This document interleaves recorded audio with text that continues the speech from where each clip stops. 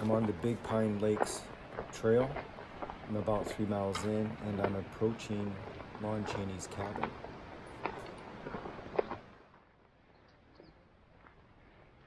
Here's the Lon Chaney Cabin, built in 1929. Little fun fact, the architect was Paul Revere Williams. At the time, he designed about 2,000 houses for a variety of celebrities, and this was his first and only mountain cabin.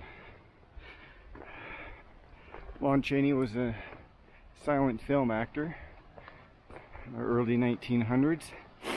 He had the nickname "A Man of a Thousand Faces." The reason for that is he played a lot of horror creatures.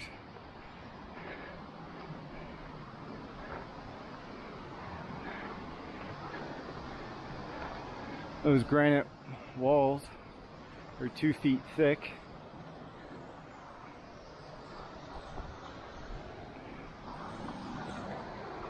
It's one big area with the kitchen with a little half wall that's His divided nickname from was the Man of a cabin. Thousand Faces. He played Frankenstein. He played Phantom of the Opera and a wide variety of other ghoulish creatures. His son, Lon Chaney Jr., followed in his father's footsteps and also was an actor and also played a wide variety of horror creatures as well. And I think he's most famous for playing the Wolfman.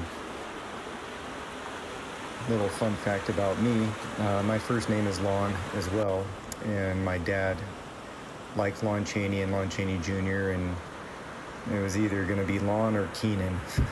So I think either way I was screwed, but I'll take Lon over Keenan any day.